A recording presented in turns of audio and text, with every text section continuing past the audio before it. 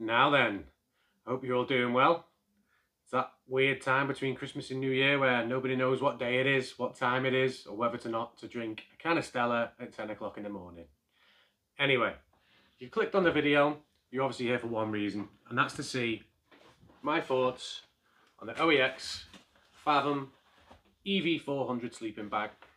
Now, I've been putting this sleeping bag through its paces for the past 9 months, through all conditions, different applications, tent camping up in the mountains, hammock camping in the woods, different temperatures ranging from summer, spring and coming into winter. So what I wanted to do was give you my insight on how this sleeping bag worked for me.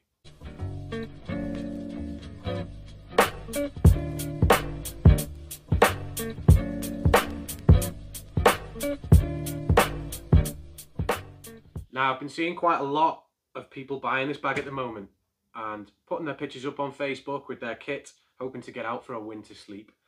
Now, I can't blame them. OEX claim for it to be a 4-season sleeping bag. Here you go. Let's see if you can see that. There you go. There's the stats. We're going to go through them in a second, but they claim for it to be a 4-season sleeping bag. It is a synthetic sleeping bag. 4 seasons? I don't quite think so. So what we're going to do is we're going to look through the comfort ratings, comfort, limit and extreme. So OEX claim that this bag can be comfortable down to -1 degrees. Now of course if you've been watching my videos you'll know that we have had this down to freezing, this sleeping bag. We had it down to freezing up at Sprinkling Tarn, and we know it was freezing because one of the guys' tents got condensation all on the inside and that condensation froze, so at least 0 degrees we were looking that night. It didn't perform well. I woke up at 2 AM in the morning, absolutely freezing cold, had to put my down jacket on, and then it managed to get back to sleep, but I was awake every hour feeling cold anyway, down in my feet area, my legs. Yeah, it didn't perform well down to 0. But even more worrying is our hammock camp that we went on to the Peak District. It only got down to 4 degrees, 5 degrees, and I was freezing in that hammock. Again, early hours when the temperature drops. I did have a wool blanket to be able to put over the top of me, which did add a level of thermal protection for me. I was warm when that was on top, but unfortunately it kept sliding off and I was waking up. Now in my defence, I did have a DD Hammocks under blanket on the hammock and that worked perfectly underneath. There was no cold coming from underneath, it was just from on top. So the rating of -1 for comfort, I'd say it's got to be more, 5 to 6 degrees. You're going to be comfortable. You'll get a good night's sleep down to 5 to 6, which we have had that as well up in Scotland. And yeah, I did get a pretty good sleep, I was okay. Now their limit saying -8, yeah, I'd probably say that's going to be your extreme, really. OEX are claiming that their extreme's -26. -26 degrees in this sleeping bag. You aren't coming out alive. You're certainly not sleeping. But no, that's a bit of a worry. So let's have a look at the stuff sack first that it comes in. It's actually really high quality nylon.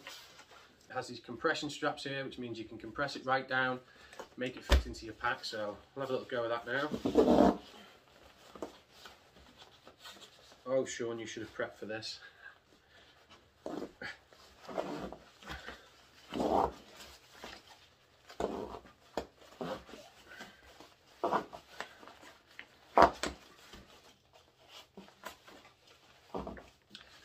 There you go, not too bad. It does compress down pretty well for a 4-season bag. However, I think as I've probably given away, it's not a 4-season bag. Also, I stopped using the compression sack pretty quickly because stuff in this kind of size, you know, it's as compressed as it's going to get, really. Stuff in that kind of size in your pack, it's an awkward shape. You're going to have dead space around the sleeping bag, therefore you're going to lose room in your pack. For me, the most efficient way to pack a sleeping bag is to just do away with the stuff sack, ram it into the bottom of your bag, stuff it right in there and fill all the spaces. Of course, that's not possible on a day when it's raining unless you've got a waterproof pack. So 2 of the straps actually have buckles on them. So undo 2 of the buckles, top comes off, and then you just have a normal cinch cord there. So we'll get it out of the bag and we'll show you what it's like.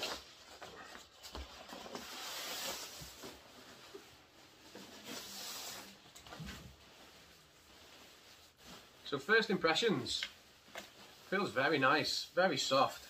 It's a lovely material. Has single-sided zip, bottom, and that's the top. Let's have a feel inside.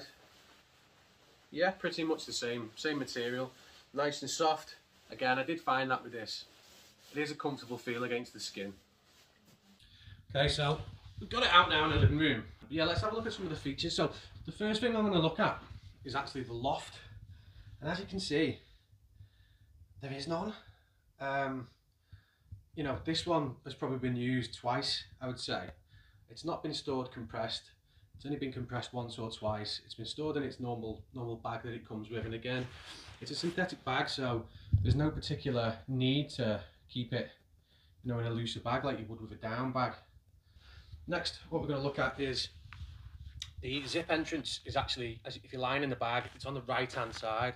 Now for some people that might work, for others it might be a bit of a pain. Now they only do it in one side zip. You know, so that sort of determines which way you've got to lie in your tent. If you've got a left exit tent only with one door on the left hand side, then you know you're going to struggle with this particular bag. However, it wasn't really a problem for me, it was fine. Obviously to unzip it, just unzip. So that was pretty good, no snags on that. So what OEX have done with this is actually put some tougher material here. As you can see, this material is very thin and this material is tougher, and I guess what that's for is to stop the zip getting caught in the material. However, what they haven't thought about is the outside, which is still soft. So I've snagged that quite a few times. I've been stuck in my sleeping bag, you know, freezing cold. It's not really what you want. However, I'm sure plenty of other sleeping bags are pretty much the same. Again, on the outer side they've put some much thicker black nylon, and again what that's for is to stop the zip getting caught. However, as I've said, it doesn't fully eliminate it. You do have to be careful with it, as you would do with any other sleeping bag, but that is a feature that I liked on a sleeping bag. It's pretty good. Next we're going to look at the hood itself. Now the hood isn't exactly the biggest hood out of all the sleeping bags. Okay, it's not a bad opening for your face, and what you can do here is you can pull on this toggle and then you can cinch it right in. However, what you can't do is get your pillow in the hood as well. So your pillow has to be external, whereas on some of the other bags what you can do, the hood is big enough to be able to get your pillow in there and your head and cinch in. It's not the end of the world if you go for something like one of the Trekology pillows that straps to your mat. However, with my Sea to Summer Eros ultralight pillow, I had issues with losing the pillow in the middle of the night. So now what we're going to do is we're going to look at the internal dimensions of the sleeping bag, because that's important, especially for a guy of my size. I'm 6'3", 6'4", and I'm around 16 stone. So I'm quite wide on the shoulders, and you know, comfort inside the sleeping bag at night, it's kind of important, you know. So OEX claim for the internal dimensions to be 212 centimeters long and 77 centimeters wide. Now that might be a bit too narrow for me. I certainly found during the summer months when I was using the bag that I felt kind of cramped. I couldn't really move my arms too much. However, as I said, I am a bigger guy, so if you're not on the broad side like myself, you'll be absolutely fine. But what I'm going to do now, I'm going to get in the bag and I'm going to test it out for size for you.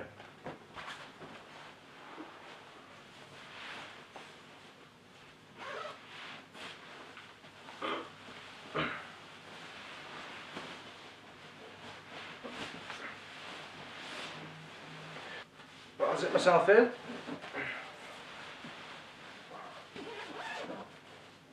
Arms in. And use the inside of the zip to zip myself in. And it's caught on the inside.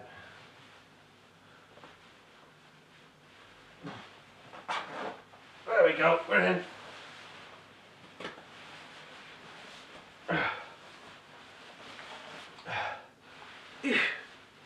So yeah, it fits, my head fits in. The only downside to the fit is that it doesn't fit the pillow in.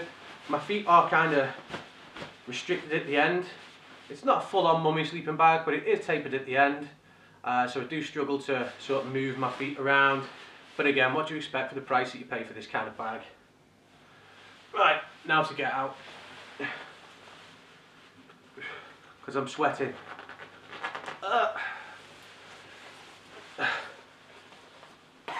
There we go.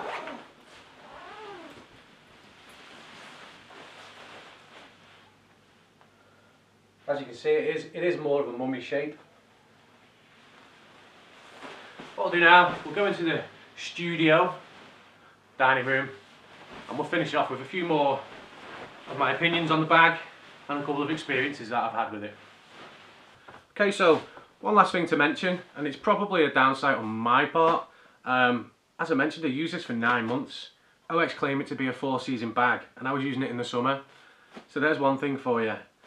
I was far too hot in the summer. Before we've even got into proper winter, I'm far too cold. So what I would call this bag is probably a crossover bag. It's cheap, it's £50 at the moment on Go Outdoors. So I'd recommend this bag as a crossover bag. One to be used in spring and in autumn, when the temperatures are changing from summer and obviously into winter. Because in my opinion, it's far too hot for the summer and it's nowhere near warm enough for winter. So yeah, the 50 quid on Go Outdoors at the moment. I think if you're looking for, this is certainly not a 4-season bag by any stretch of the imagination. It's definitely a 3-season. Now OEX also do a 3-season, an EV400 3-season bag. Now I think you're probably better getting one of those. They can even come in quite a bit cheaper and you'll be certainly more comfortable in the summer months and you know what to expect in spring and autumn. Now, would I buy this bag again? It's kind of hard to say no, although I wouldn't.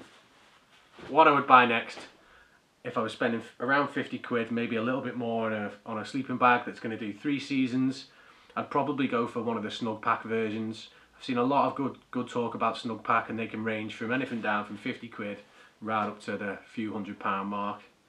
So in one way, yes, I would buy it again, and we have bought it again. Certainly good for the odd family camping trip. If you're not out in it and you're pushing it to the extremes, up in a mountain after a long day's hiking, it works well.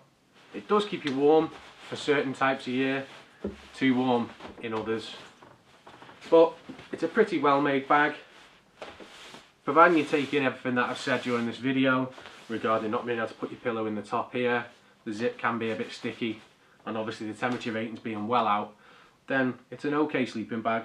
It's not bad for the money at 50 quid. So as always, thanks for watching. I hope you enjoyed the video and I hope it's give you a bit of insight into the EV400 sleeping bag from OEX. If you like the video, don't forget to hit the like button, and if you want to see more content from my channel, don't forget to subscribe to be notified. Thanks for watching guys, cheers.